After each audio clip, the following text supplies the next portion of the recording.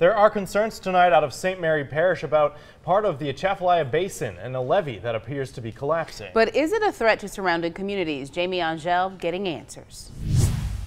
This video from a KATC viewer shows what appeared to be a landslide on a levee near Charenton.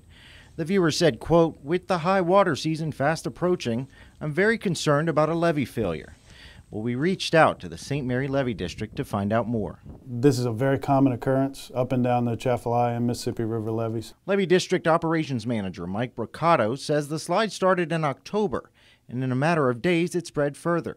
Now you can see behind me several feet of the levee have dropped off since October, but officials say given historic flood stages, water won't even come close to this part of the levee structure. There's no danger to the public. Historically, the highest water level on that levee was around 17 feet in 1973.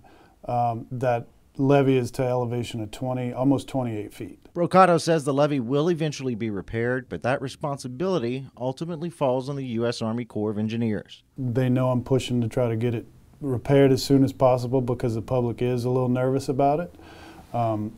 So we are in constant contact. Given the backlog of projects facing the Corps, it may be a while before the levee is repaired. In St. Mary Parish, Jamie Angel, KATC TV3.